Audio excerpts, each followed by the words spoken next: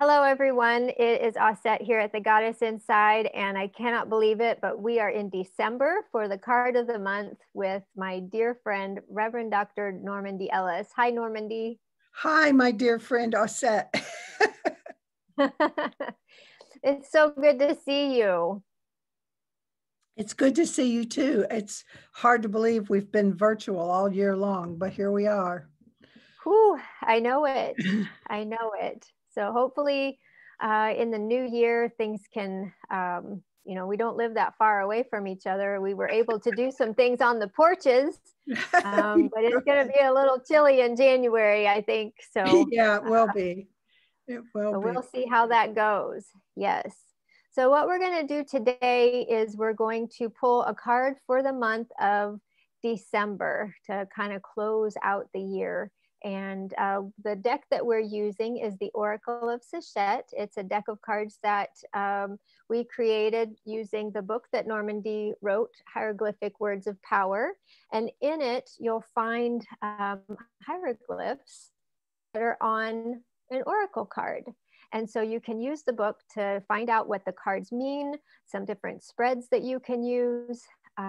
And if we don't say so ourselves, these make wonderful Christmas gifts or a gift at any time of the year for yourself and for all of your friends and family who love all things Egypt and the metaphysical. So without further ado, let's get right to it, shall we? Let's do it. So we're looking for the most important thing for us to know in December. And my finger was on a card that wants to be pulled. Okay. Oh, that. Yeah, that.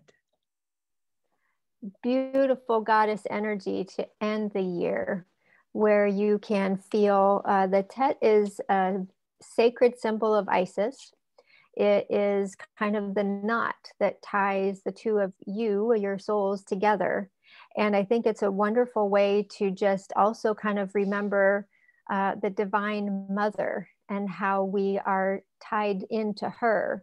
In the womb, we're tied to our mothers through our umbilical cords. And with Isis, she's our spiritual mother, and we can tie into her. And I think that December might be a month of really nurturing yourself, nurturing those around you, not only with your words and your actions, but knowing that your words and your actions may feed someone. You know, that umbilical cord is what feeds us and helps us to grow. And so this would be a way for you to look at how your words and your actions hinder or amplify your own ability to grow, and how that affects the ability of those around you that you speak to and that you interact with, how that affects them and how they're able to grow. So there's a lot of nurturing, I think, with this card for yourself and for others, and to tie in and to recenter into your spiritual practice. You know, we're in the winter months, so it's a great time to just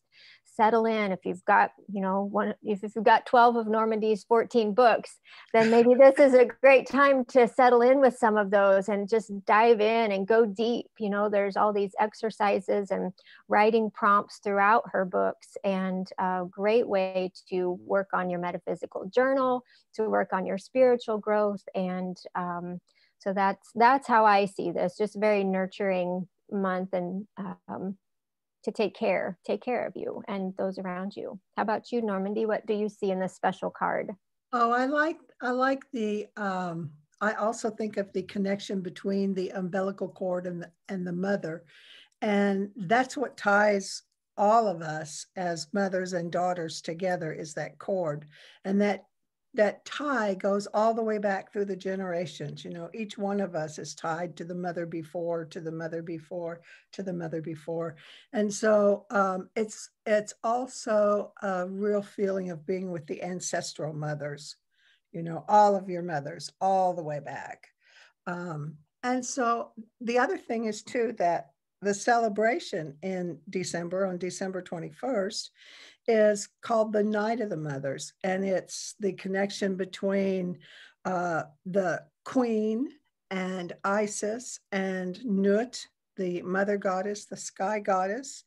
And so that is a celebration of the birth of the child, the holy child. It was an ancient celebration on the solstice for the return of the light and the beautiful darkness of the winter sky, which is filled with the stars that are all the children of the goddess. And they're really seen, I think, like the new moon is the best time to see that beautiful sky.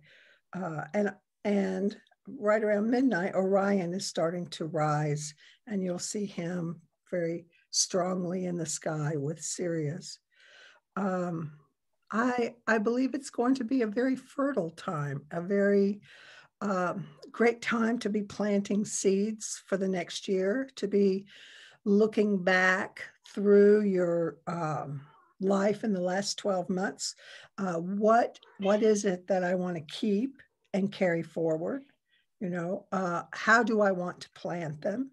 What do I want to harvest in the coming 12 months? And so I think this is a really good time in the winter to be sorting the seeds and sitting by the firelight and dreaming and thinking about, what's growing inside of us that wants to come out.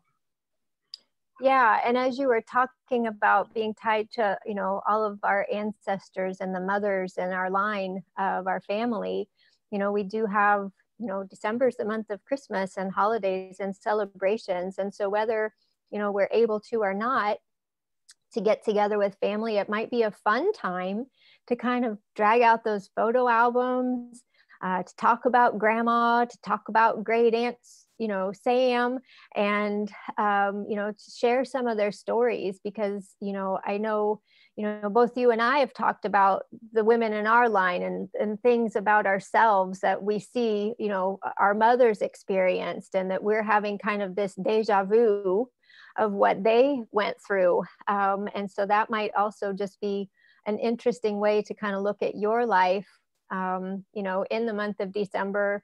Call up your grandma, call up your aunts and uncles, your mom, your sisters, your cousins, and just share stories about, all of the mothers. I think that would be really fun. Yeah, my grandparents have been in spirit a long time, but I'm going to call up my grandmother through her journals. I think that's a good project for the winter. Yeah. My grandmother, she's written journals her whole life, but she's a very private person. And I'm interested in reading her journals just because I see her as a woman, I see her as having all of these experiences, and, that she always kept very private. But she's like, nope, when I die, they're supposed to burn them, and I'm just like, well, I mean, because that's over, 60 years of this woman's life that we'll never know, and I suppose those are her secrets to take with her. But I would just like to know, more of it. So every time I visit her, I try to, do you remember this, or tell me about this time in your life? And it's been really, really a great way to get to know her better. It's very different when you're an adult as to when you're a child. So maybe take advantage of that this month with the card of the Knot of Isis. So I love that symbol. So, yeah. All right. So you guys have a great month to look forward to, some good memories and all of these kinds of things and practices that you can start to use. So be sure you go visit all the links below. They're going to be for Normandi's website, where she's teaching many online classes and courses.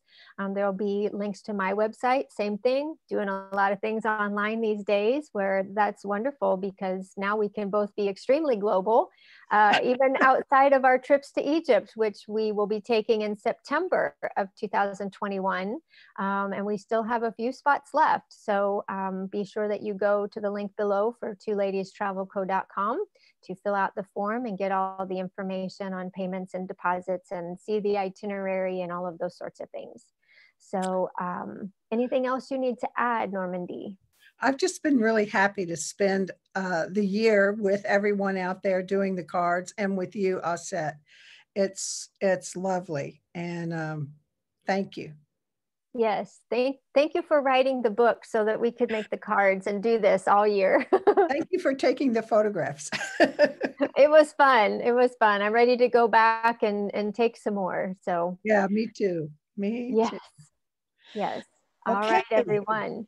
So thank you so much for joining us. Check out all the links below so that you can do more with Normandi and I, and come to Egypt with us. And until next time, enjoy everything about today.